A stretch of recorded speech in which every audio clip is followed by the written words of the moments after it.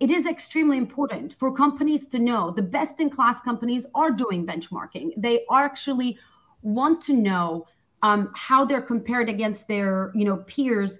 But also the interesting thing that we found that I thought that was really exciting was the fact that even in the lowest, again, performing industries, if there are peers that are actually doing good in a commodity level, right?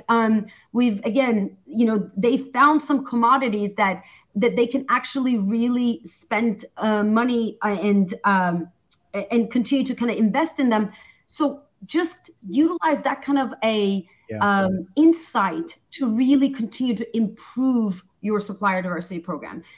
Get out of even just looking at your peers within your industry. If you're the top 20% in your industry and you're already doing amazing, congratulations.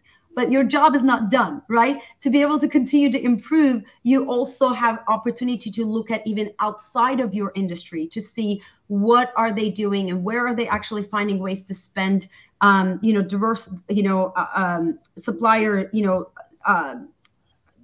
being able to actually spend with diverse suppliers and really find those, again, areas for improvement on the commodities as well as with suppliers and within your strategy.